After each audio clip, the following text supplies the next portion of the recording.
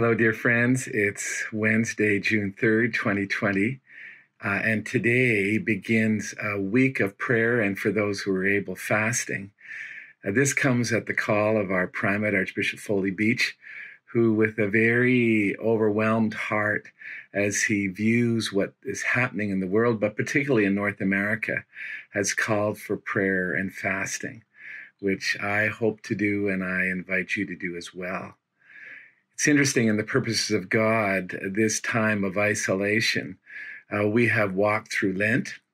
We have rejoiced at the resurrection of Jesus. We have gone through a season of Easter, Ascension, and then Sunday past, May 31st, we celebrated the gift of God pouring out his Holy Spirit on all who put their trust in Jesus. Well, here's the question as we think about prayer for our world and specifically North America. Can we look to the Holy Spirit to reverse the trend that we see happening in these days? Can he, the Holy Spirit, take a world which appears to be becoming toxic to life to one where people find life in all its fullness? Jesus said, the thief comes only to steal, kill, and destroy.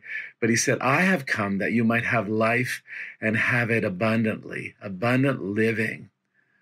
To answer this question, we're going to look to three passages: Ezekiel 47, John 7, and Revelation 22. We have to move fast. Ezekiel 47, it's a vision of the temple where the man of God sees a trickle of water flowing eastward from the south end of the temple. And he follows it with a kind of a yardstick or a measuring stick, and he goes 1,000 cubits. And by now it is ankle deep. Another 1,000 cubits, it's knee deep. Another 1,000 cubits, it's waist deep.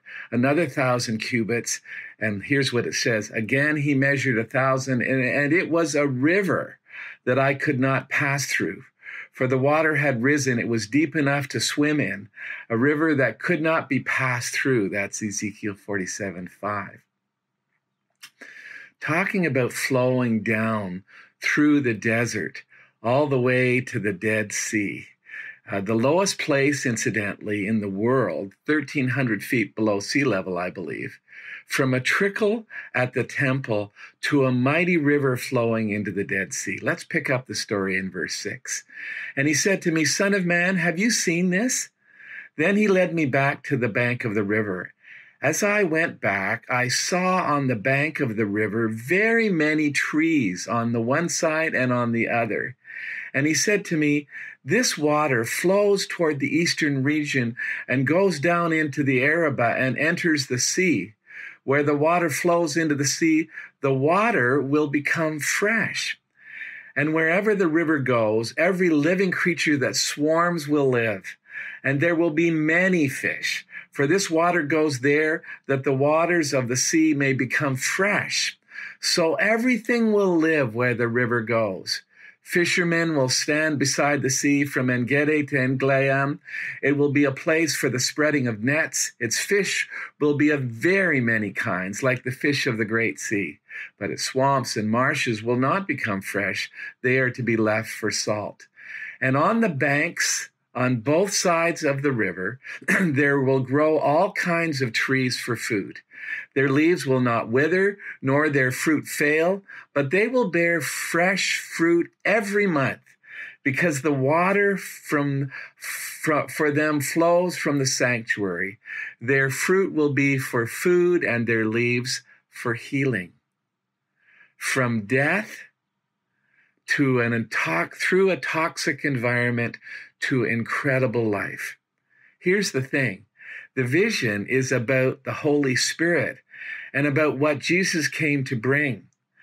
We know that by the Feast of Booths or Tabernacles, when Ezekiel 47 would have been very much on the minds of everyone in Jerusalem. It says in John 7, starting in verse 37, and on the last day of the feast, the great day, Jesus stood up and cried out, if anyone thirsts, let him come to me and drink.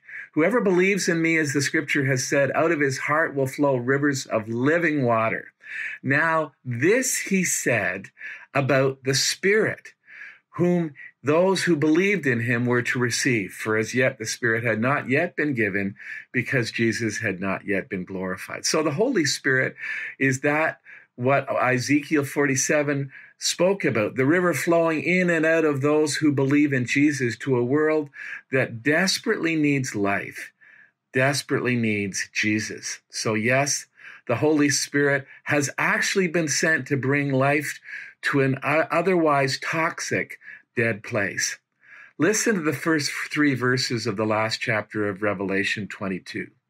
Then the angel showed me the river of the water of life, bright as crystal, flowing from the throne of God and of the Lamb. Through the middle of the street of the city, also on either side of the river, the tree of life with its 12 kinds of fruit, yielding its fruit each month. The leaves of the tree were for the healing of the nations. No longer will there be anything accursed, but the throne of God and of the Lamb will be on it, and his servants will worship him. They will see his face, and his name will be on their foreheads. And night will be no more. They will need no light of lamp or sun, for the Lord God will be their light, and they will reign forever and ever. Revelation 22, 1-5. This, friends, is where we're heading. Hallelujah. Our job right now, therefore, is to pray, search the scriptures, pray, and give witness, open our mouths and speak about Jesus so that the Holy Spirit can bring life to otherwise a wilderness. God bless you, and thank you for your prayer and witness.